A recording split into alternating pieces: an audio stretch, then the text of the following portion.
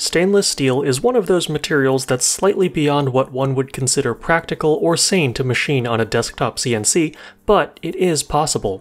We've already shown that by using conservative adaptive toolpaths you can machine tool steel and 303 stainless steel on the Nomad. Today, let's see if we can do the same on a stock Shapeoko 3. Let me first whip up a quick nonsensical doodad to machine. People will occasionally ask if you can machine RC wheel hubs or model train wheels, and technically you can, which is where I'm drawing inspiration for this design from. It's half sports car, half train wheel. It's a sports train wheel. But silliness aside, I do need to provide this disclaimer. A desktop CNC will not beat a lathe for making perfectly round parts. If you want wheels that roll smoothly, especially at high RPM, don't make them on a CNC. You can machine spokes on a CNC, but I strongly recommend that you let a lathe establish the outer diameter of any wheel.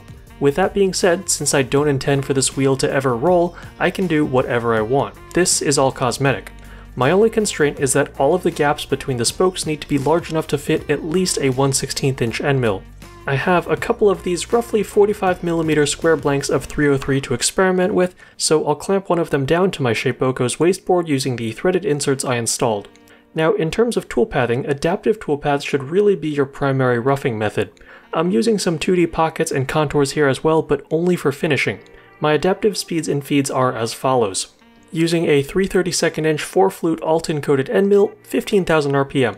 That nets you a rotational speed of 368 surface feet per minute.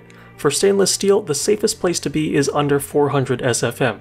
You could use an 1/8 inch end mill at about 10 to 12,000 RPM, but I like smaller diameter end mills here because it makes the limiting factor more about the tool than the machine.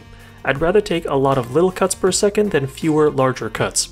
24 inches per minute, that works out to a chip load of about 4/10 per tooth, 24 thou depth of cut, 8 thou optimal load. I'm leaving 10 thou of radial stock to leave and 5 thou in axial. Next, I'll take a couple finishing passes with the 3/32 inch end mill, but I will eventually need to switch to a 16th inch 4-flute Alton end mill to get between the narrower gaps in the spokes. I'm using 18,000 RPM here, still leaning heavily on adaptive toolpaths. 16 inch per minute feed rate, 20 thou step down, 8 thou optimal load. I'll use rest machining to sharpen up these internal corners and finish cleaning up the inside of my wheel. Now, in order to machine the outside of my wheel, I'm going to have to swap work holding methods. When I first placed my stock and set my origin, I deliberately centered it over a threaded insert. This means I can directly bolt my sports train wheel to the wasteboard and remove the clamps. Now I can run an adaptive clearing toolpath around the outside of my wheel and make it round. I'm using a patch here to cover up the already machined area so the toolpath doesn't want to cut in the middle.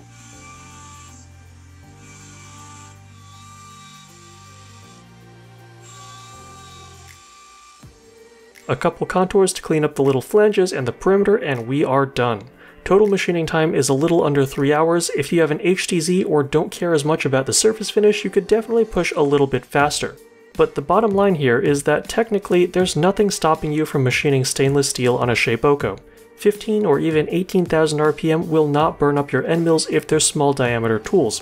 There are speeds and feeds that will work, they're usually just a bit more time consuming. So if you do need to mill a little bit of stainless steel in a pinch, now you know how. I hope you found this video interesting. If you did, give it the old thumbs up down below. It helps keep me employed. Good luck and have fun machining, folks.